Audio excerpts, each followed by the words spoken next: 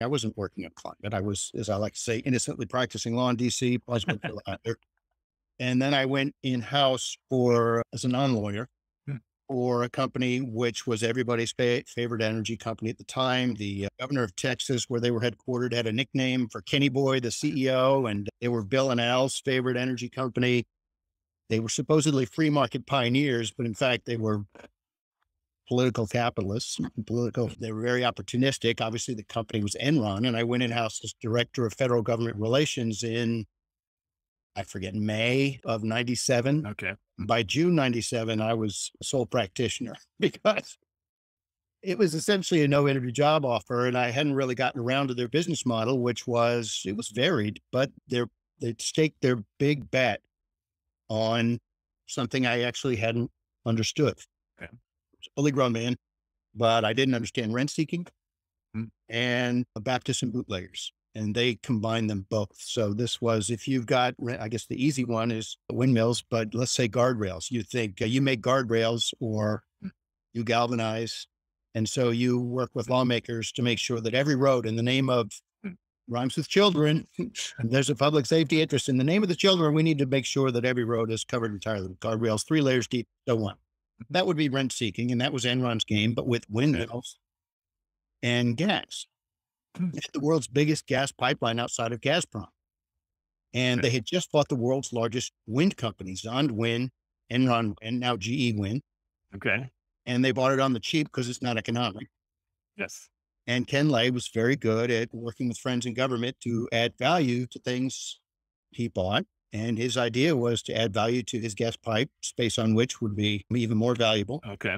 and his windows, make people buy my stuff. Also should be a red flag when they come hand in hand to the Yeah. White House and say, as they just did again last week with Manchin, Yes. Yeah. unless you make people buy my stuff or give me a Yeah. preference or go after my competition or give me this bag of money, why I won't exist. And unfortunately, the answer from the politicians is never, then don't exist. It's because when that bag of money, that preference, the coercion, or the going after kneecapping your opposition ends, you're going to be back here saying, okay, even when they do this, but I'm an infant industry like wind. I was just commercialized in the 80s. It was the 1880s, but I just came online in the 80s. You got to help me out. I've been living in the taxpayer's basement since the 70s. Mm. But yeah, unless you do this, I won't exist. Does anybody at this point get offended when they then say, isn't it time we began investing in? Wait. Give me all those bags of money back. And then we can Yeah. play your game about, isn't it time we began investing in? So that was Enron's game. Rent seeking. BP had the solar panels. They Yeah. had hired a PR firm to turn them into a sunburst company, beyond petroleum. And Okay. if you look at the annual report, no, not the petroleum. Okay. And it was a Baptist and bootleggers group.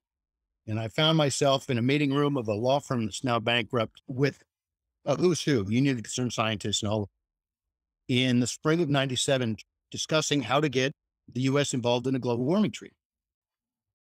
And I'm seated next to a guy from an industry trade association. And I leaned over asking what we were doing with people who so quite clearly are committed to putting you out of business, trying to play this game. After all, they couldn't be thinking, oh, they'd never go all the way. Politicians are adults. They're controlling. Dogs don't slip leashes.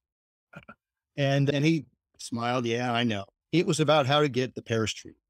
Okay. And I raised some questions. My boss really didn't like that. And I was soon gone.